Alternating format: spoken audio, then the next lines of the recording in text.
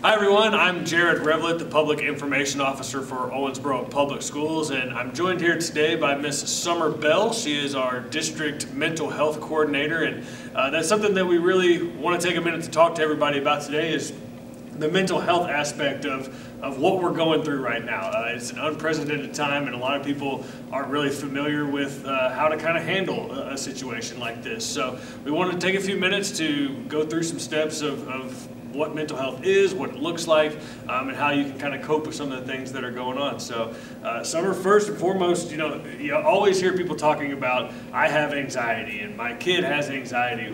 What is anxiety? There seems to be so many different people that talk about it. What does that mean? Well, anxiety or being anxious is a feeling or emotion that most of us experience time to time. Having anxiety is having an excessive amount of worry, nervousness, and even fear. And usually that's in regards to situations that an individual can't control or a situation that's going to be uncertain to them.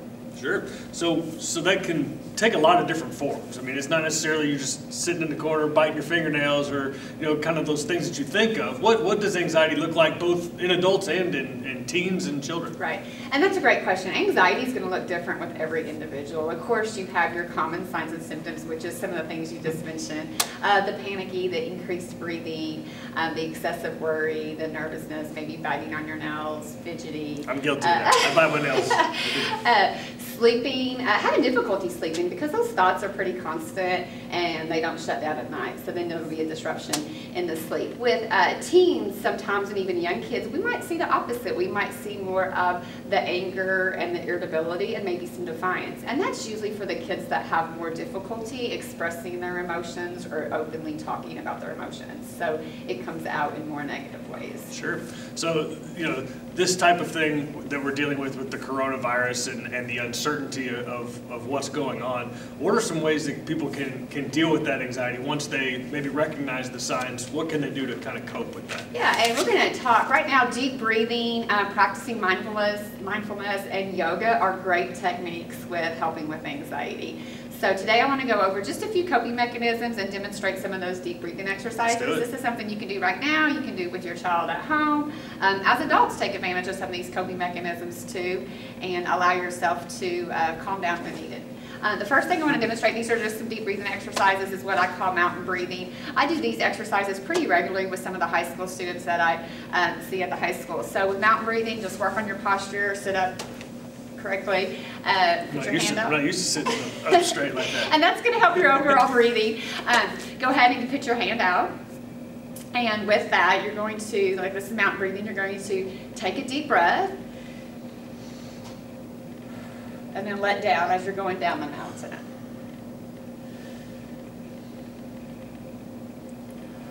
And each breath should probably take about 5 seconds.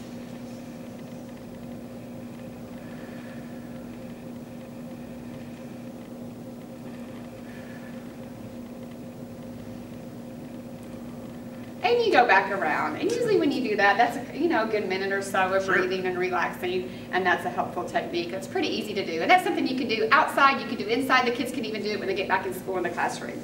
Another one that I do like to use, especially with high school students too, is you're going to count backwards by 3s from 100. And yes, this is going to take a little bit of thinking, but part of this is a distraction technique too. And you're taking breaths as you're doing it. So you start at 100. Take a breath. 97. 97. Got that one. 94. Yep. And I've done this enough, so I've memorized some of the I'm numbers. bad at that. This is subtracted by 3, so. And 91. And when I work with the high school kids, usually when they get to 60, we're laughing. They're not breathing as fast as they were when they came in the office. They are more calm and their thoughts are more clear. If you can get all the way down to 0, that is fantastic. That will definitely take a while, but that's another great one to do. The last one I want to mention is a grounding technique. And grounding techniques are fantastic to do with anxiety. It brings you back into what I call the here and now, the present moment, and that's going to involve our senses. So we're going to look around and you're going to look for 5 things you can see right now. 5 things in the room.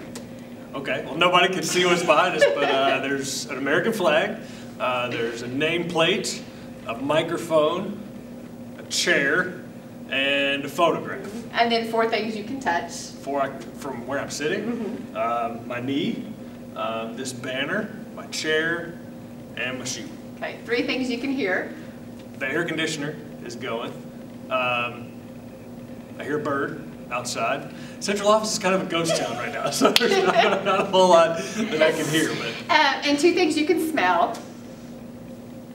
And smell is a little bit more difficult. And the taste is one thing you can taste. So I just had some coffee, so got a little bit of that left, and I just had a mint a minute ago. So that's a grounding technique. It's using our senses. It's another distraction technique. Brings you back in here and now, but 5, 4, 3, 2, 1, awesome. Using your senses. So those are some quick deep breathing exercises and grounding techniques that help with anxiety. Well, those are all tools that people can use to kind of bring themselves back to the here and now, like you said. But for some people, anxiety can be a little overwhelming. So when do parents maybe need to worry about either themselves or their children? Yeah, anytime that it starts interfering overall with the daily functioning. So you're noticing that the anxiety is not going away, the thoughts are becoming more obsessive, the child's not sleeping anymore, just the overall daily routine is being just shattered. Yes, sorry. Yes. Nobody's got a routine anymore, myself included. And that's good. And we do need to set a routine with our children and teenagers. Believe it or not, teens and children, they want a routine. They do seek that guidance. It's very important at this time. It doesn't have to be the exact routine they've been doing at school, but try to implement something within the home that provides that sense of normalcy for them.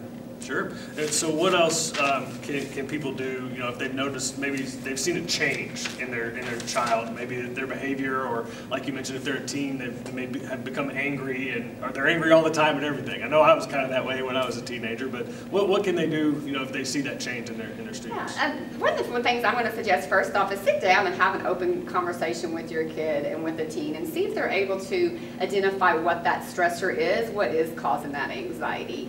Then I'm going to encourage you to reach out to your school counselors. We have a fantastic team of school counselors here and even family resource coordinators here at OPS. We're still working.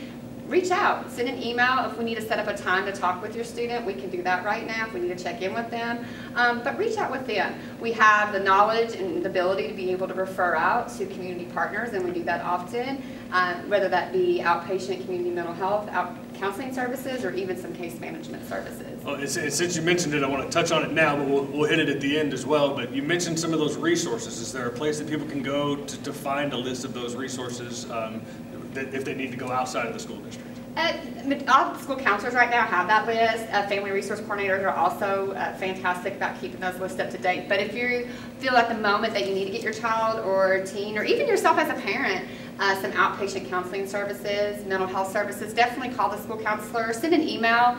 You can also email me, summer.bell@owensboro.kyschools.us, and we'll definitely lead you in the right direction with connecting you with mental health. Awesome. So we recently announced that at the direction of the governor that our schools are going to be closed for an additional 2 weeks after our regularly scheduled spring break, which means 10 more non-traditional instruction days. And that's one of the things that a lot of parents have reached out to us and said, this is stressing me out. I don't know how to do it. I don't know how to work the computer. I don't understand the packets. So what are some things that families can do to get some tips on how to help their students? Yeah. First of all, breathe. We're all in the same boat, and we're learning this together for sure. We have a fantastic team. I'm sure at this point you have heard from your child's teachers, counselors, multiple people within the district. So reach out to them. Let us be a support. But through all this, you know, another coping mechanism is talking to your support, leaning on your support, even allowing your teen and children the ability to talk to their friends right now. So definitely rely on us. Let us help ease some of that stress, maybe clarify some questions that you may have. And it's okay if your child's getting frustrated or you get frustrated as a parent. Take a break. It was beautiful outside yesterday. It was. Go outside, and that's another great coping mechanism. Walk, run, bike. If you could have a dog or a pet, they're very therapeutic. Get out there with them. But just remember, we're all a team. Everybody's routine at home right now is different. So find that sense of normalcy and definitely reach out to the counselors and let us help you and let us be a support for you at this time. Awesome. So the last kind of thought here, you know, you mentioned a team. We've got a great team of mental health professionals in our district that are going out to try and make connections with students. If people maybe have an open case or they want to get in touch with the counselor, how would they go about doing that? You can call your child's school at the moment. They'll make sure that the counselor gets the message. Also, email is a really good way. I know myself and a few other counselors and family resource coordinators have been hitting the mobile lunch sites as needed, just to make a presence and handing out resource guides also about other resources that are in the community. But the best bet right now to get in contact would be probably phone call or email. All right. So your email again? It is summer.bell@owensboro.kyschools.us. That's probably the best way to reach me. And like I said, if we would love the opportunity, if we need to meet with your student, talk with your student, if the situation is stressful at home and you just want some extra support and somebody to talk your child through that current stressful moment or behavioral moment that they may be having, definitely rely on us and let us assist you during this time. Awesome. And the easiest phone number, if you want to get in touch, that can put you in touch with anybody, is here at Central Office. That's 270-686-1000, and we have somebody answering the phones that can put you in touch with the right school as well. Summer, thank you very much for joining us. We hope this resource is useful to everybody at home, and hopefully we'll be back in school soon so we can have some of that face-to-face interaction that everybody craves. But thank you again for joining us, and I appreciate it. All right, thank you. Thank you.